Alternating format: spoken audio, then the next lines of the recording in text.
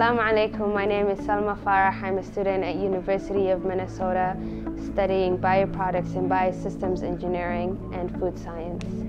I watched the SATG videos on YouTube and I always wanted to work with SATG. One day I had to interview a professor for a class project and I ended up interviewing Paul, who happened to be one of the board members of SATG. And after that we started working together on projects.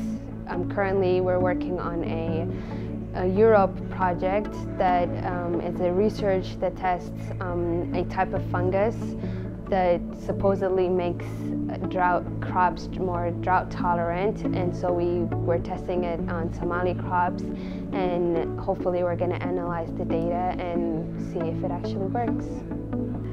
So the product we're testing is called BioEnsure.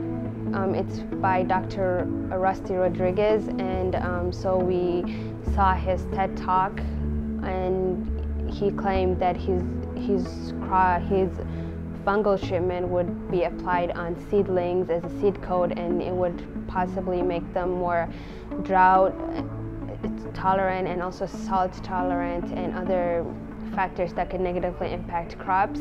And so we wanted to test it on Somali crops because of the recent droughts that were devastating to the country and more that are in forecast, and we were trying to find a way for the crops to be more resistant to them so that the farmers in Somalia can have better crops and better yield.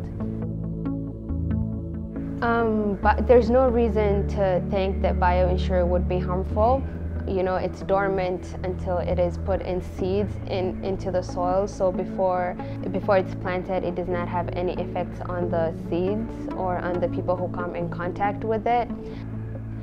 Farmers in Somalia can benefit from BioEnsure if it does work, because it not only makes their crops require less water, and water is in fact hard to find, but it also makes the seedlings from those crops better quality than seedlings from crops that do not have BioEnsure in them.